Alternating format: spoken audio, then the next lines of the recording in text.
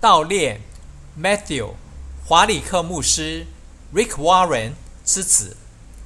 Pastor Rick Warren 是美国加州马鞍山教会 Saddleback Church 的牧师。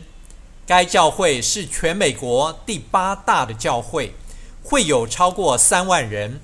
Pastor Warren 著作丰富，最畅销的书是《直奔标杆》，成为目标导向的教会 The Purpose-Driven Church。Matthew 是 Rick Warren 的小儿子，多年深受精神疾病导致重度忧郁之苦，在今年4月5日自杀身亡，得年27岁。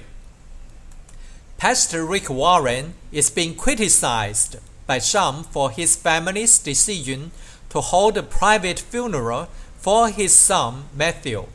Being criticized 受到批评 ，hold 举行 private funeral 私人的丧礼就是不公开的丧礼。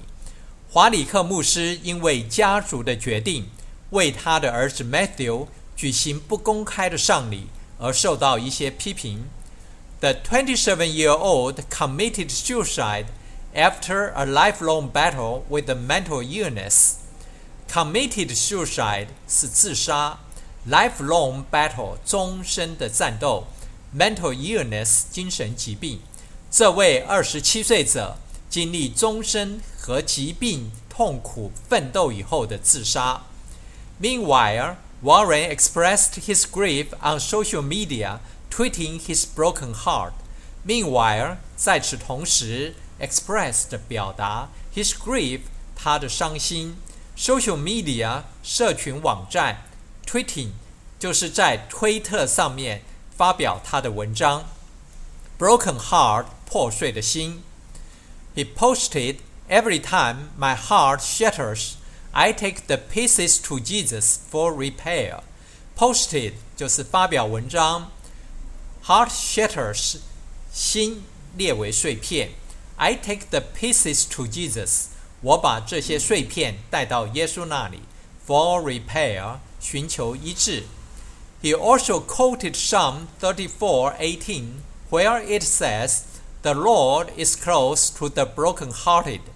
Quoted 是引用诗篇34篇18节，这边说我们的主 close to 靠近 brokenhearted 心碎的人。